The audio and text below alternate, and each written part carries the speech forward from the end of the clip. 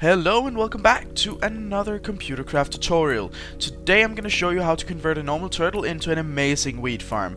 The setup is really simple and it's scalable, so you can just add more of these next to each other and they will be even more amazing. One turtle will produce around 30 wheat per minute, so it's really quick and it's really efficient.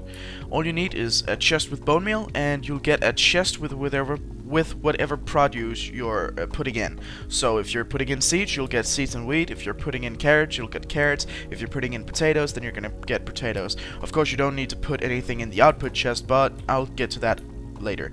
So what you need is, in my opinion, 2 ender chests. You can do this with normal chests, but the setup will be not as scalable. It'll be a little more tricky to set up. Ender chests will make this really easy. Note 2 different frequencies, 1 green, 2 green. Colors, not important, but it is important that it's 2 different frequencies, because else it'll mess up the program.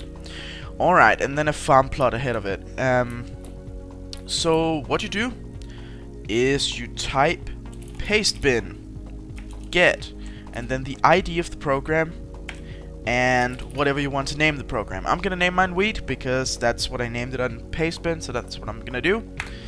It'll download the program, and all you have to do then is take your seeds, put them into the first slot of the turtle right here, and wheat.